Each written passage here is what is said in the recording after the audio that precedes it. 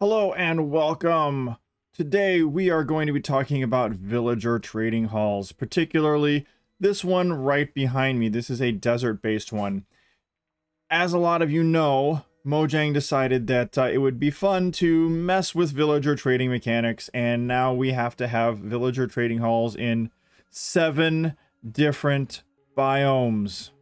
So, if we want to get all of the different types of trades. Recently, I put out a video that had just some inspirational designs. They were not tutorials. They were just basically like, this is behind me. Here it is. Here's what it looks like. Have fun with it.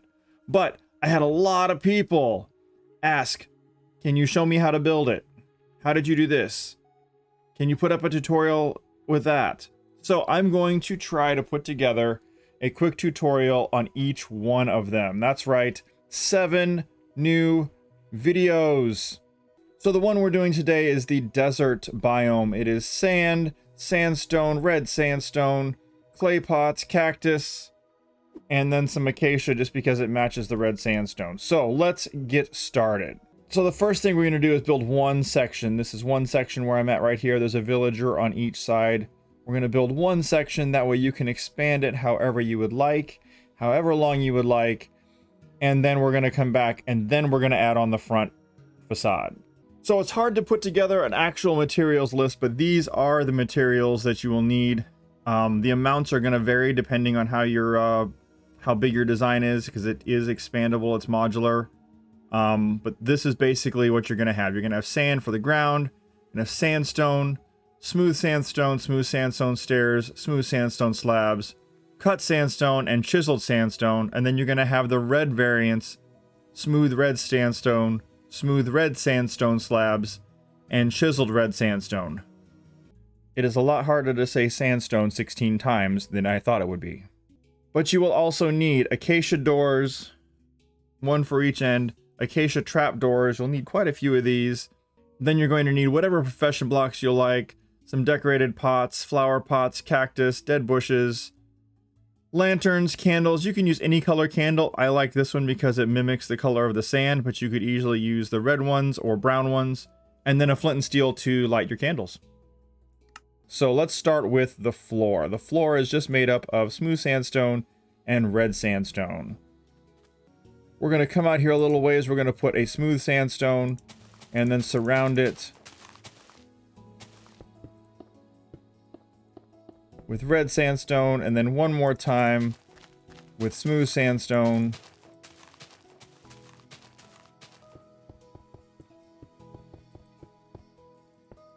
That's not supposed to go there. And then a line of red sandstone right here. And a line right here. So it'll look just like this. This is going to be the floor for one section. If you want to expand it, you'll just repeat that same pattern. That line is this line. So you would just put your square over here.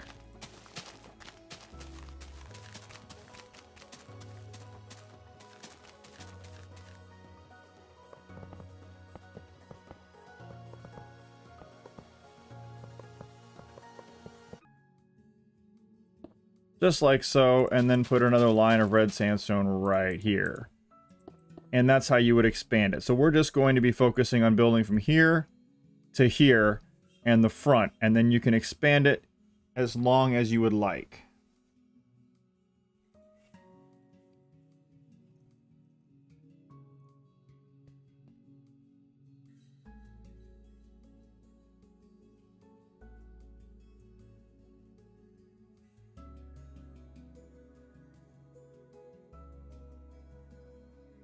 So the next thing we're going to do is write down this side right here. 1, 2, 3.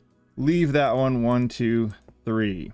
This one right here, you can put sandstone in the bottom. That gap right there is exactly where your villager is going to stand. So you can make it sandstone, you can make it red sandstone, you can leave it dirt, you can leave it sand. It doesn't matter because you're really not going to be able to see it very well.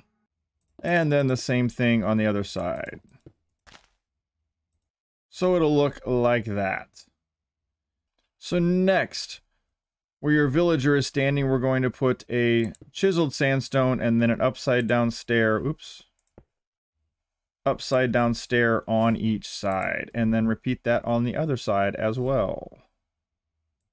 Now on top of this right here, so where the red sandstone is, you're going to put a cut sandstone on each side, and then you're going to put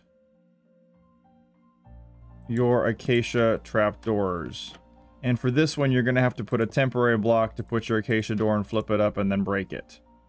Same thing on this side. Temporary block, put your acacia trapdoor and break it. Because you could put it here, or you could put it this way if you wanted to, but I like the way it looks when they're all even like this.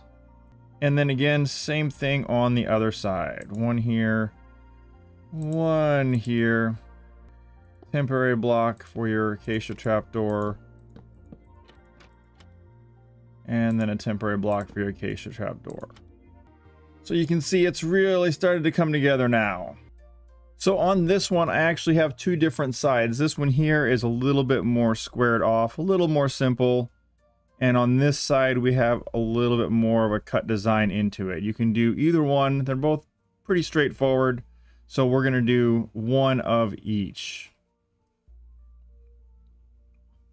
So for the squared off design, it's really easy. You're just going to put one of these down, come straight across, chiseled red sandstone, and then come straight across.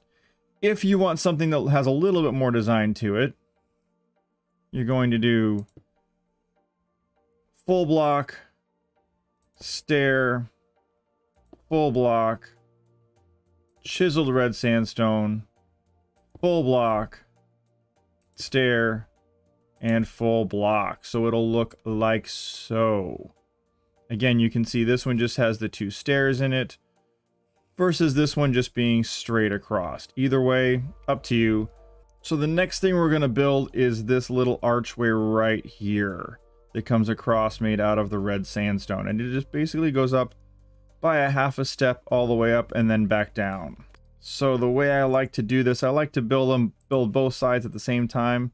So red sandstone slab, and then we're going to have a full block, and then two slabs, and then a full block in the middle. So it'll look just like this. And that's that arch that's right there in the middle. So again, you've got your chiseled block with a slab on top, then a full one next to that. Then you have two slabs, a top slab and a bottom slab. And then you have another full block. Now for the roof, we have most of it is stairs, just turned and configured so that way you have these corners going the right direction and inside corners here. So let's start with one row at a time. So to get this started, the best way I would say would be to put a temporary block right here.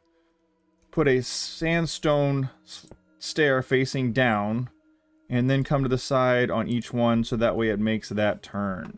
Just like that. Then come over to the other side, stair, turn, corner stair, corner stair. Now you can get rid of that temporary block.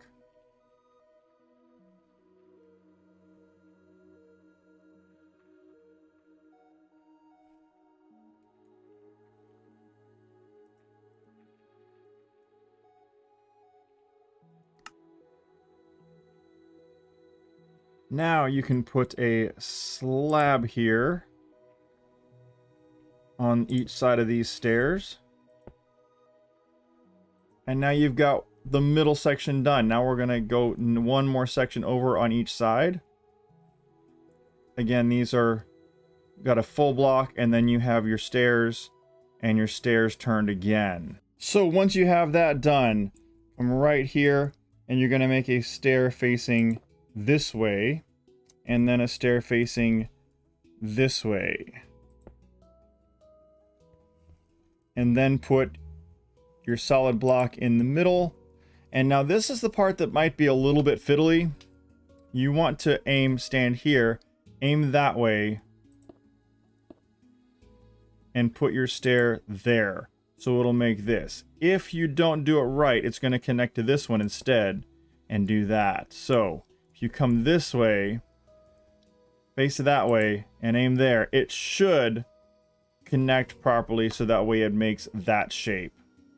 Like I said, it's a little bit tricky. You might have to play with it a little bit. So again, this is a slab, stair, stair, stair, slab. Then this one is a stair, stair, full block, stair, stair. And then we're gonna do the same thing on the other side. So we're gonna come to the side, put a stair facing that way, and a stair facing that way, and then your solid block right here in the middle, and then come to the side that has the red, stand on the red, and aim to the corner of that block, that solid block, and it should connect the correct way. And so far it should look something like so. So that should be the only tricky part right there. The next step you're going to do is right here, aim at the bottom of that block, put a stair facing this way, and a stair facing this way, and then the same thing on this side.